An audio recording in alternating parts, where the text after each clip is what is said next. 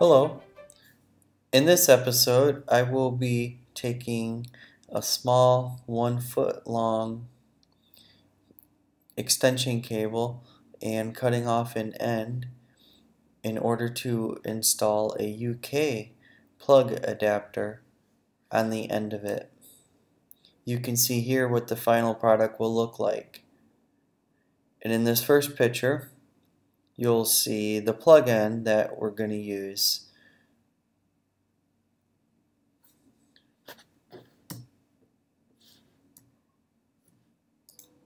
In this next picture, you see the screws that I would remove in order. Those two screws, as you'll see in the next picture, hold the cord in place. So I'd remove those first and then remove the third screw at the top. If you look on the arrow, you'll see the orientation the cord holder or cord clamp has to be in when everything is screwed back together. This is just an inside look of what the plug looks like. You see you got the fuse and then the two other brass terminals. Now we're going to set the plug aside and grab the extension cord that you want to murder. In this case, it's a 1 foot extension cord. Off with its head. Make sure you cut that end cleanly off. If you notice any jagged edges that looks like it's at an angle, go ahead and recut it again because you don't want your cord to be at an angle when we do the next step, which you'll see in a video where we strip the end of it.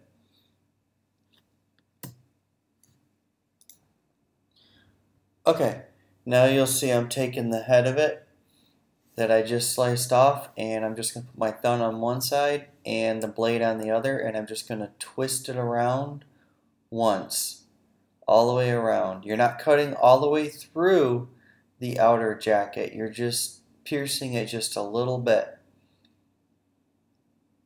Okay, now the next step is to cut a long thin slice from where that slit is you just created all the way to the end. Again, you just want to put a little bit of pressure on it just to slice through it a little bit, and then when you get to the very tip, you're going to push down to cut all the way through the jacket. The goal is not to cut all the way through it because you don't want to pierce the inner wires. If you pierce the inner wires, you got to cut the cord and you got to do it again because you cannot have any exposed cables. And here you'll see I'm just gently taking my time. And another method is I'll take one of the wires, in this case the white one, I'll grab a hold of it and I'll just give it a gentle tug all the way to the end, and then it'll just work itself right off, and then you'll just separate the jacket and throw away the trash. It's that easy.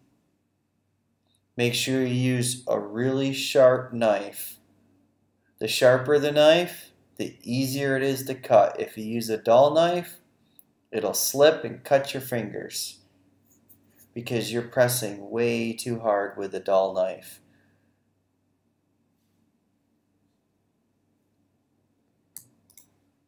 Okay, the final step is to put it all together. Here I got a screwdriver. You'll need a flathead and a Phillips. This is a screwdriver that has both. And here I'm using the smaller. It's probably a number 1 flathead.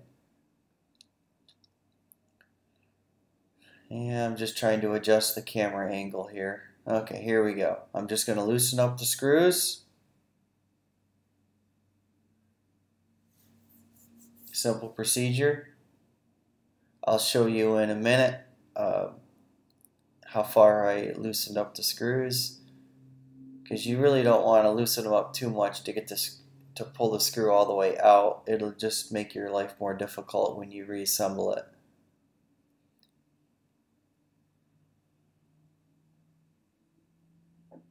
There you go. See how there's a little bit of a gap?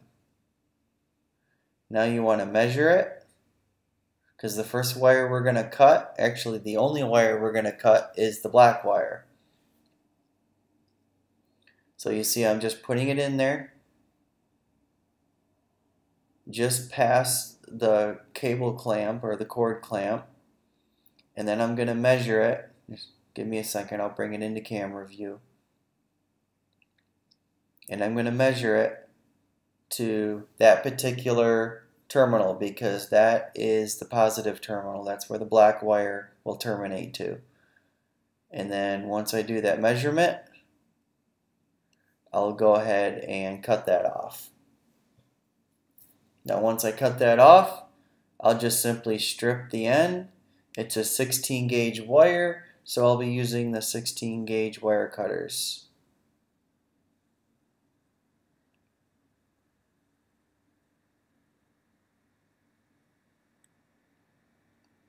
Or wire strippers, I mean. There we go. That end stripped. And then I'll just twist the copper wire around.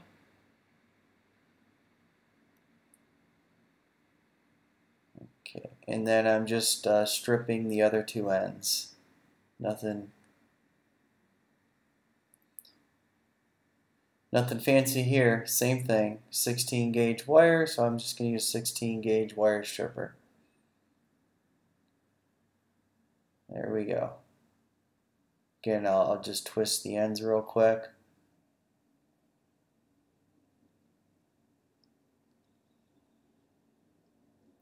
And I'll just move them to the side. I will work it so I get the black one in first. It'll be much easier. See how I got all the wires inside that brass screw terminal? If you have any wires that start to go astray, pull it out, twist it some more, and push it back in. If you have to back the screw out some more to give yourself a bigger hole, go ahead and do that. And that's what your end result will look like. Okay, and then just work the ground one in. The ground one goes up top. Whichever method works for you. I find that sometimes pulling out the brass terminal stud here works good, and sometimes it doesn't. It just depends on how long I cut the wires. And there we go. It's cleanly inside the hole. Then I'll just use the screwdriver and just give it a little snug. You don't want to over tighten and you don't want to under tighten. You just kind of want to get a little tension on it, screw it just a little bit more and stop. And then just rinse and repeat for the neutral. This is the white wire. And you can't mix these ones up. If you mix them up, you could fry your whatever you plug into it. You see there, I didn't quite get it twisted all the way, and then I had some wires go astray. And I'll just loosen up that screw a little bit more to make the hole bigger.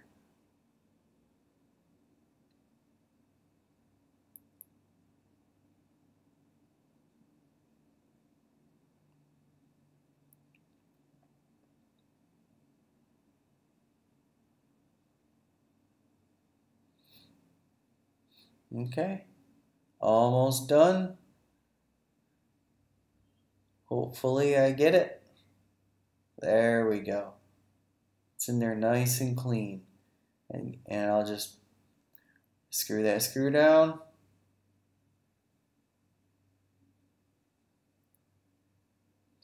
And I'll push all the terminals right back into place. And then I want to make sure the wires are routed correctly. So you see how the green wire is? That's how I want the white wire also. I don't want to block that screw hole, because that's what holds this whole apparatus together. And if you'll notice, when I put the cable clamp on, it'll be perfect. And I'm just showing you here which orientation the cable clamp has to be in. And then I'll put the screws in. I won't tighten them down all the way. I'll just tighten it a little bit just to grab the clamp because I want to tighten the clamp down evenly. So I'll go back and forth between the screws. There it goes, it just grabs it.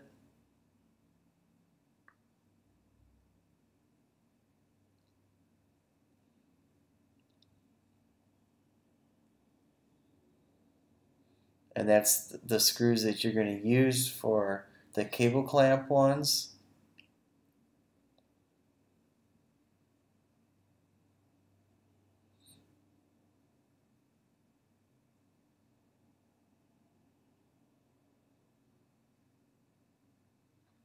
Now as you tighten it back and forth, you don't want to over tighten it. You just want to cinch the outer jacket a little bit. And I will do a close-up on this so you can see what it looks like when it's cinched down. If you over tighten it, you'll crush the wires, and that could be a fire hazard. But you see how it's just cinched down just a little bit? Now you can't move the cable, and that's all you need.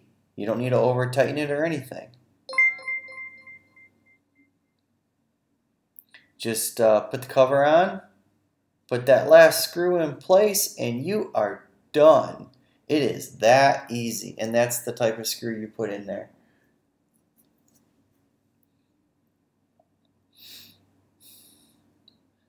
Now you can find these little 1-inch extension cords on Amazon, or 1-inch, 1-foot extension cords on Amazon. You can get usually between, I would say, $12 and $20. You can get a pack of 10, depending on what brand you buy. I would look at reviews and see what some people say about the quality of them. But this concludes the end of the video. Thank you for watching, and have a good day.